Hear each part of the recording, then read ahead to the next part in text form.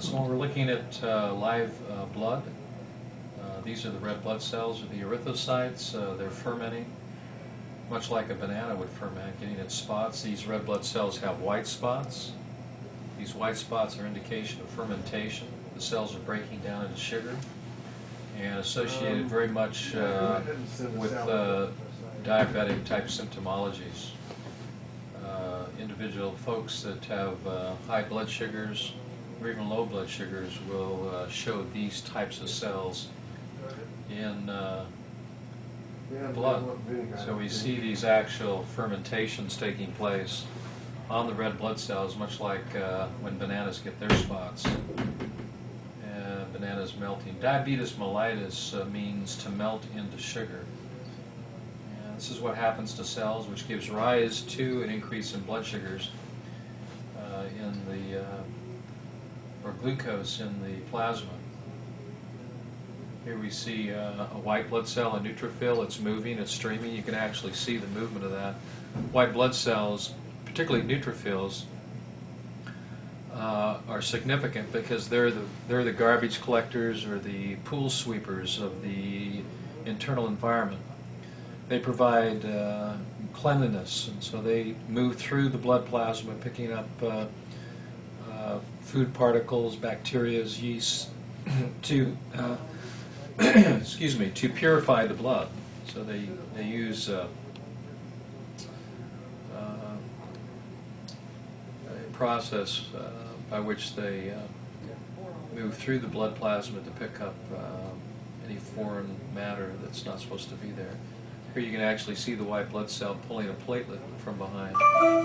Here you can see bacterial cells as well as yeast cells. So here you can see another red blood cell and the fermentation,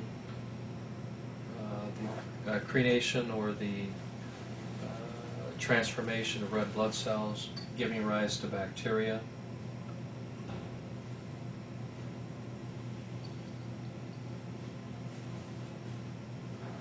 The indentation of the red blood cells indicating a dehydration of the blood or a lack of hydration. Here again you see another fermentation spot on the red blood cell, indicating the diabetic symptomology. Here you can see some more transformation taking place in the red blood cell formation, even to a point where it will give birth to various coccoid forms, bacterial forms,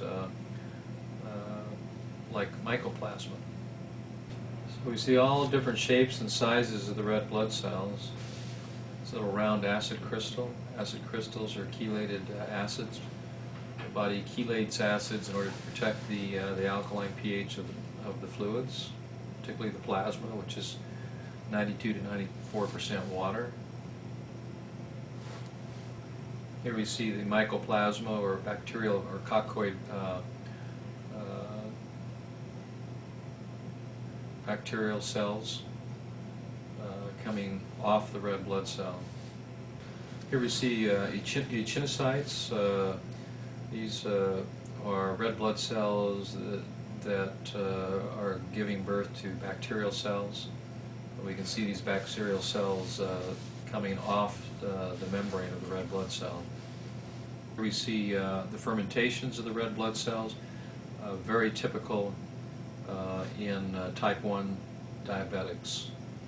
And we see the fermentations here in all these red blood cells.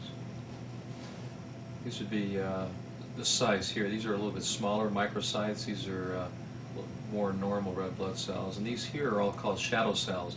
A deficiency in the bilipid membrane and a deterioration or disintegration of the lipid membrane, where the cells have lost their oxygen, as if someone had turned the lights out on the cell. This right here is a heterogeneous symplast, a combination of various bacteria, yeast, and other acidic toxins in an aggregation or a city. In fact, I refer to it as a city of garbage. Very common in diets that are high in proteins. More diabetic cells or fermenting red blood cells, very typical in in diabetics, particularly type 1 diabetics.